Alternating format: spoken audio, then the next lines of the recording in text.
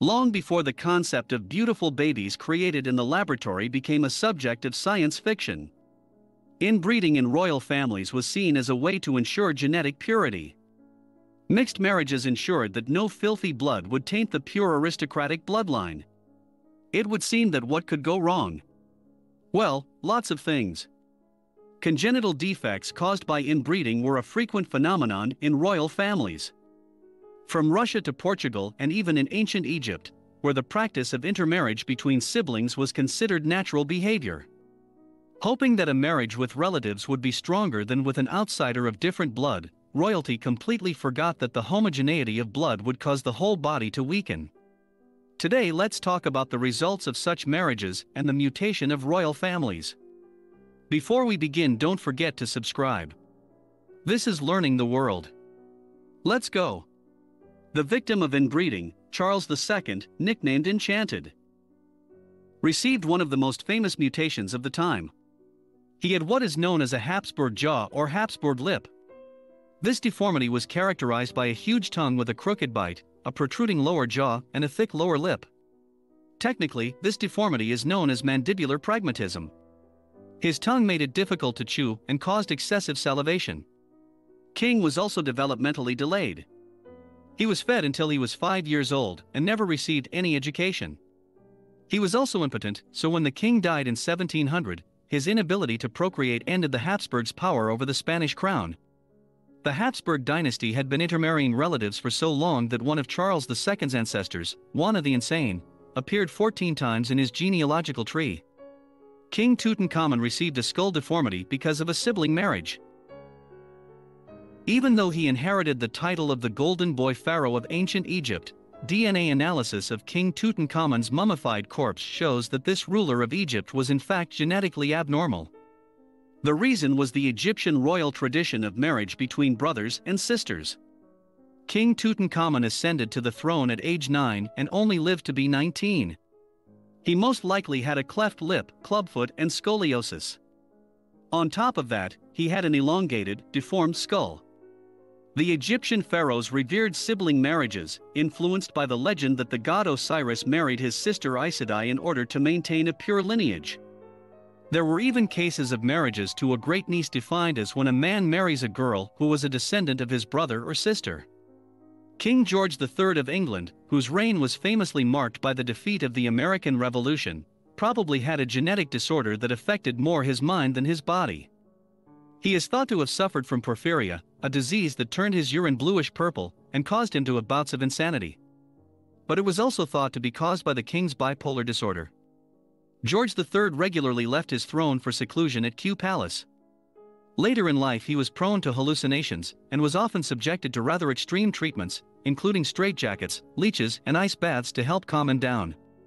Modern medical research shows that porphyria was common in the noble Hanoverian dynasty, which actually belonged to King George III. He spent the last decades of his reign on the run and eventually lost his sight and hearing. The mentally unstable Queen Mary I was married to her uncle. Known as Mary the Insane, she was subject to delusional seizures and religious obsessions. Mary spent much of her time in seclusion, but her howls could be heard throughout the royal estate. Her grip on sanity was so weak that in 1799 her son John became unofficial ruler while she remained titled queen.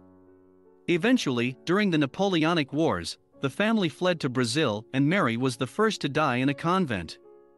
Juana of Castile's hereditary madness was exacerbated by the death of her husband. Juana of Castile was the older sister of Catherine of Castile, the first wife of Henry VIII. Juana did not initially intend to inherit the throne of Castile and Aragon, a kingdom that would be united to create a link to the Spanish Empire. When she outlived several siblings, she eventually accepted the burden of the crown. This would not have been a problem if she had been a competent and capable ruler, but it was exacerbated by her mental state, which was slightly impaired. Though that's putting it mildly. She was madly in love with her husband, known in history as Philip the Beautiful.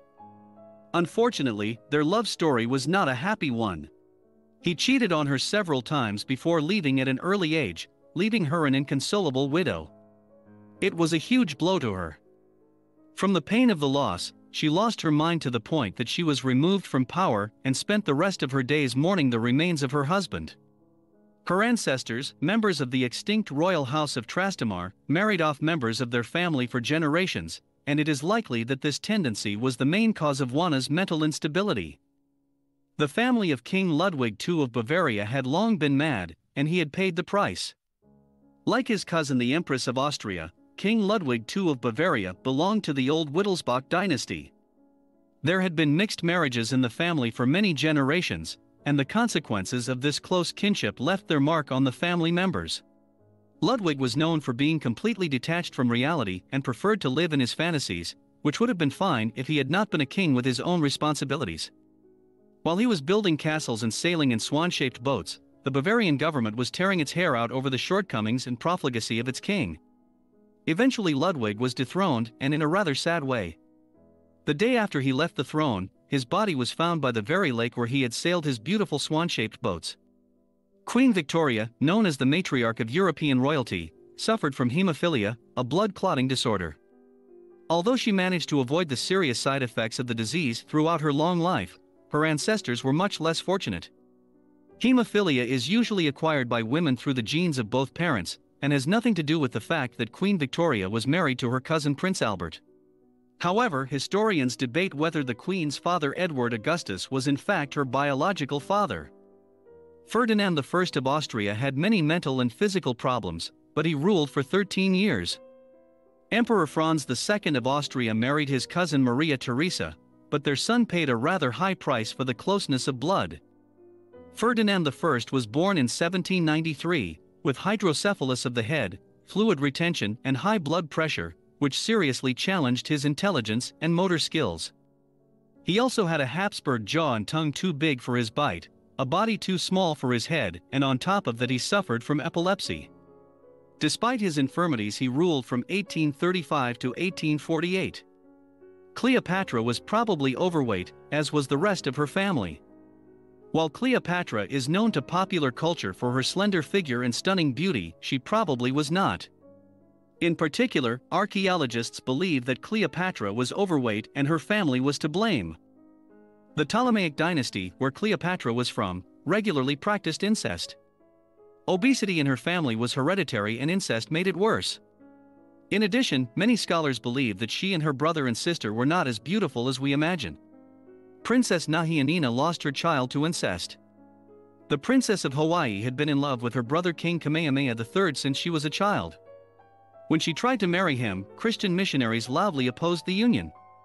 They were never married, but that did not stop them from conceiving a child. Unfortunately, from the complications that many believed were related to incest, the child lived only a few hours. Nahianina never recovered from the child's death and in the year 1836, rather afterwards, died. A quirk of kings is a quirk of kings. That's it for me. Subscribe to the channel. Goodbye everyone.